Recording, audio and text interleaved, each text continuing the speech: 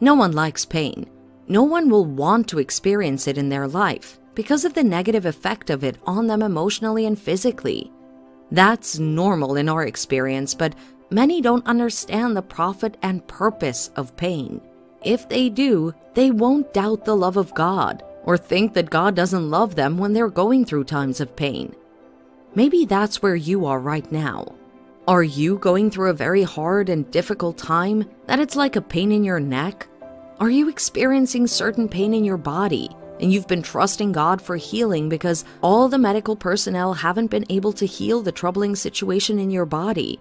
Or are you experiencing financial trouble that has made you lose a lot in your family? It can be so frustrating to see yourself experiencing a lot of pain, and you know that God can do something, but it seems as if your faith in God just seems to bounce back.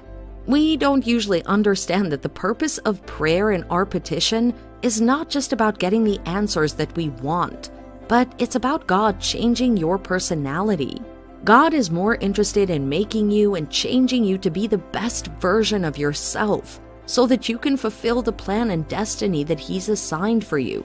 There are a lot of things that God cannot do in your life unless you go through the refinery process. When God allows you to go through a certain season of pain and difficulty in your life, it is to the extent that you come out refined and strengthened through them. No season of pain is designed to keep you bound in it. You will walk through it and come out on the other side. The Word of God says in the book of Psalms chapter 23 that though you walk through the valley of the shadow of death, you will fear no evil because God is with you.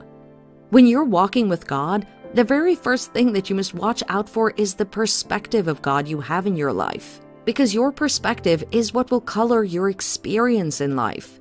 When you have a wrong perspective of God when you're going through difficulties, you'll get offended because you will be held captive by the thought that the reason why you're going through what you're going through is that God's not happy with you or that He's just forsaken you. It is in those times of season and pain that the devil will throw suggestions that you've not been doing as much as you should, because if you were doing as much in your walk with God, you wouldn't be suffering the pains that you're going through. These are the kinds of suggestions that you'll be having when you're going through the seasons of pain. And if you don't know the character of God, you'll get frustrated and give up on God. Do not listen to the voices of the enemy that God is punishing you for what you've done, and that's why you're going through the pain and difficulties that you're experiencing now. That is the lie of the enemy, and when you're ignorant of his devices, you will live your life under his mercies, suffering and going through the troubles of life for no reason. This is why you should embrace the right perspective of God. A lot of people are comfortable with God being our refuge and our provider when things are tough. They always want to see God deliver them from pain and trouble quickly, but they never want God to go through the pain with them till they come out of the pain. Your pain will not last forever. It's just for a while and you'll see the end of it. There is a story in the Bible that speaks about how one can go through a tough time of pain, but God can be merciful with a person and restore all that he's lost after many months. That is the story of Job. Job was a man that went through a lot of pain. It was set in place by God to train him and prune him from self-righteousness. When Satan came to God and began to negotiate with God for the life of Job, God allowed it so that the time of pain would open his eyes to see that God is the main source and that He is the sovereign over all. Suffering for 9 months, he went through lots of pain, that of a sudden all that he had just wiped off in a moment, and all his riches, his children, his flocks, his lands were destroyed. He was in so much pain that it got to the point where he wanted to curse, and he began to question God about his nature. This is how many people think when they're going through a lot of difficulties. They're tempted to give up on God and break their staying power because of the pain they've experienced in their journey of life. After months of pain and suffering, Job then realized that God was the source of all good things in his life, and he gave glory to God. He humbled himself and prayed to God for help, and God restored all that he lost with double. The Word of God calls it the patience of Job, And we see the end of the story of Job, which is that God was merciful and compassionate. There's a purpose for the pain that you're facing now, and it's to your advantage. It is part of God's timing to make you out what He wants you to be in the future. The reason why many can't stand it in certain levels of leadership and power in the world is that God cannot trust them enough to give them these kinds of authority, because He knows if He does, it can kill Him. So because of His love, He wouldn't allow them entry into these places of power and authority.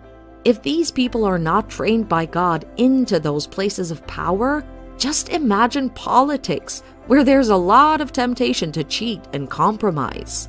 One who has not gone through the process and training of God will fall for covetousness, and he'll deny his faith in God because of the amount of wealth that he has at that level. There are a lot of cases like this in the world, where people struggle to get rid of covetousness because of how much these evil desires for money have dragged them away from God. Those who are covetous will enjoy anything they can to make sure they're rich, and in doing that, they reject God and His ways, just so they can pursue wealth. This is a very dangerous place to be, and that's why God disciplines us, so that He can purify our hearts and personalities to have the right character to handle the kind of blessings that He's planned to set before us. Because He doesn't train us and set in place this season of pain. Instead of the blessings of God empowering us, it'll only break you and lead you astray. How many times have we seen a lot of people get a huge contract in dollars and leave God's presence to the extent that they become so proud and high-minded that they have no regard for the things of God or even His house? When we do not allow pain to do its perfect work, we will crush our faith in God. This is the profit of pain in our lives.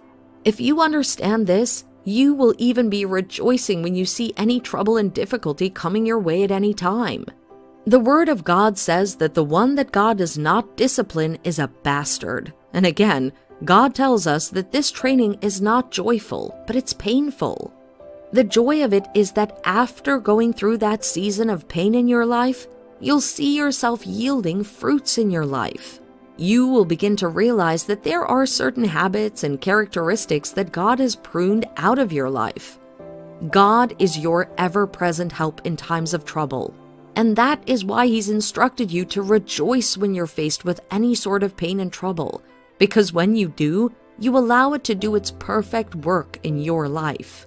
Sometimes those seasons of pain were allowed by God because He knows that where He's bringing you in the future, it'll take someone who has the character of courage and strict boldness to attend to the person that He'll bring your way to counsel.